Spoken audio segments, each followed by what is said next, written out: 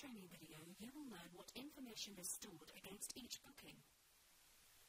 Within the booking module, you have a number of search filters on the left, which help return fewer results in the main window. You can export booking data and produce reports by selecting the bookings and choosing from one of these group operations. The user manual will explain each of these in more detail. The columns displayed here can be configured in the purchaser template. We have a separate video for configuring this template, which you'll find useful. There are a number of shortcut icons that include Super Edit, Refund, Additional Payment, and Rebook. Rebook will load all the customer details back into the system without you having to re-enter them. When you open a booking, you'll see a summary of the booking with the ability to update the status.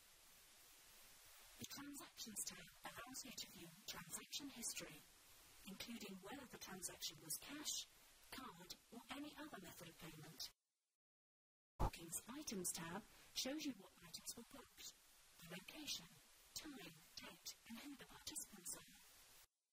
The Booking Notes tab shows all notes added by a customer or an administrator, and the Purchaser tab shows all purchaser information.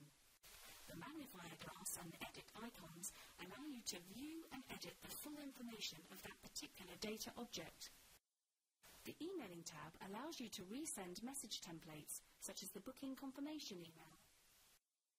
Please take a tour around our website, and when you're ready to take advantage of BookingLive, simply sign up online or give us a call.